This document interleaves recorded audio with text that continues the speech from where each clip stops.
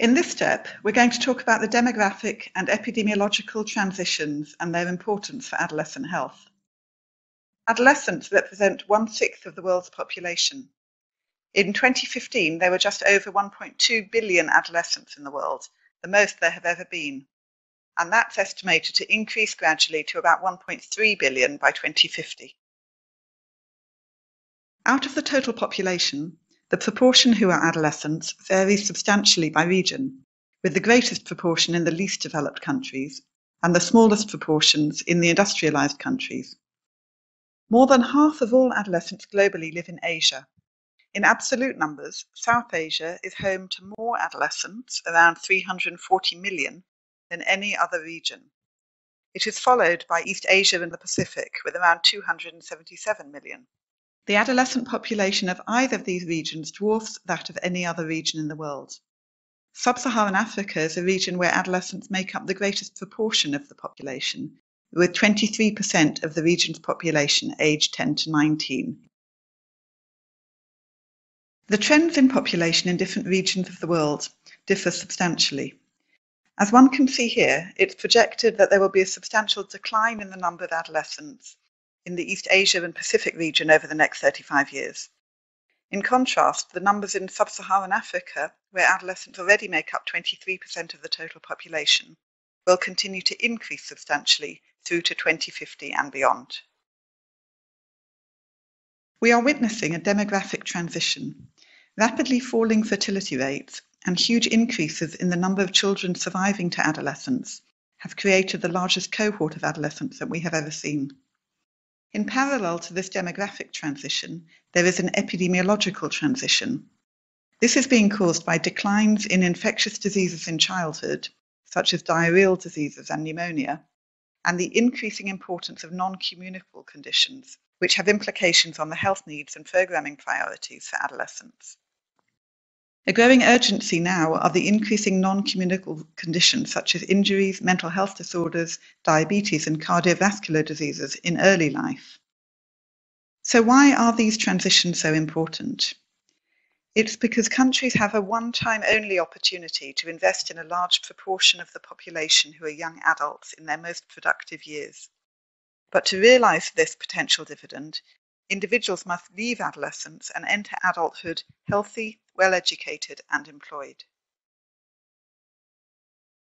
To ensure that these healthy transitions happen, we have to understand what the health priorities in adolescence are. In 2015 alone, an estimated 1.2 million adolescents aged 10 to 19 years died. Nearly all of these deaths are preventable.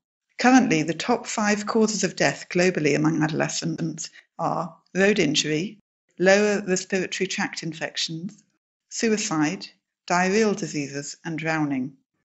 Other major causes of adolescent deaths include interpersonal violence and HIV/AIDS. To address these deaths, we have to remember that social determinants of health, such as the norms of the culture you're living in, the environment you're living in, the particular risk and protective factors, such as whether you have parental care and concern, are important. They can also include factors such as education and employment, marriage and parenthood, marketing and digital media, and the quality of universal health coverage. The health-related behaviours and states, such as smoking, alcohol consumption, drug use, all can lead to specific adolescent health outcomes, which continue to have an impact throughout adult life. We can see here that there are regional variations, with most deaths in low middle-income countries and highest mortality in Africa, which accounts for 45% of adolescent deaths in the low middle-income countries, followed by Southeast Asia, which accounts for 26%. Mortality is relatively low in the adolescent age group compared with other age groups, but the burden of disease is high due to lifelong morbidity resulting from conditions with onset in adolescence. So what is burden of disease? This is a combination of mortality and morbidity. Mortality contributes the years of life that you've lost if you die from a condition. Morbidity contributes the years of life lived with disability, which take away from those years. For example, if you were bedridden from an acute illness for 1 year and then you recover completely, that would contribute almost an entire disability-adjusted life year. This combined measure is the disability-adjusted life years lost. QALYs are another measure of disease burden, which look at both the quality and the quantity of life lived.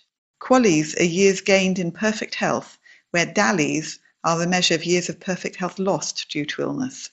In this presentation, we will focus mainly on DALYs. So what's causing this burden of disease in adolescents? When we look at the top 5 causes of burden of disease in adolescents, as opposed to simply mortality, we see a subtle difference. Still, we can see the importance of road injuries and then depression and iron deficiency anemia. When thinking about health outcomes or risk factors for disease burden, it is important to consider differences between both sex and age groups. Among female adolescents of all ages, anxiety disorders and iron deficiency anemia are a consistent cause of ill health. However, in the 10 to 14-year-olds, the infectious diseases associated with younger age groups continue to cause a significant burden, with lower respiratory tract infections, diarrheal diseases, and meningitis making up the rest of the top 5. In the older 15 to 19-year group, this changes, with depressive disorders, maternal conditions, and self-harm replacing the 3 infectious diseases. For males, this picture is slightly different. We can see here that anemia is also the top cause of DALYs lost in 10 to 14-year-olds. However, road injury, interpersonal violence, self-harm, depressive disorders, and drowning are the top causes. These changes in disease patterns mean that the risk factors for disease shift from unsafe water, unsafe sanitation, and inadequate hand washing to alcohol and drug use, unsafe sex, and intimate partner violence. One of the key things to note is that the burden of non-communicable health conditions has been increasing dramatically globally for all age groups. These are due to injuries, mental health disorders, cardiovascular disease, and diabetes, as well as obesity. Most of these either have their biggest effects during adolescence, such as injuries. They present for the first time during adolescence, such as many mental health disorders, or the behaviors and risk factors that start during adolescence lead to cardiovascular disease or diabetes and obesity in later life. All of this is intensified in humanitarian and fragile settings, including from burdens related to malnutrition, disability, unintentional injury, violence, sexual and reproductive health needs, water, sanitation and related health needs, e.g. menstrual hygiene management, and mental health. Adolescence is a period when many risky or protective behaviours start or are consolidated, having a major impact on health as adults. Examples include diet and physical activity, substance use, and sexual risk behaviours. To appreciate this, we must take a life course perspective and think beyond immediate causes of mortality and morbidity to include risk and protective factors. And all of these factors are affected by the local environment and also the social, educational, and economic policies, environment that you're in, and the particular health policies that you're living with in the country that you're living in. So what are the most important risk factors? Alcohol or tobacco use, lack of physical activity, unprotected sex, and/or exposure to violence can all jeopardize not only your current health, but also health as adults, and even the health of future children. Promoting healthy behaviours during adolescence and taking steps to better protect young people from health risks are critical for the prevention of health problems in adulthood and for countries' future health and ability to develop and thrive. But we must be mindful that adolescents' needs differ across context, age, and sex.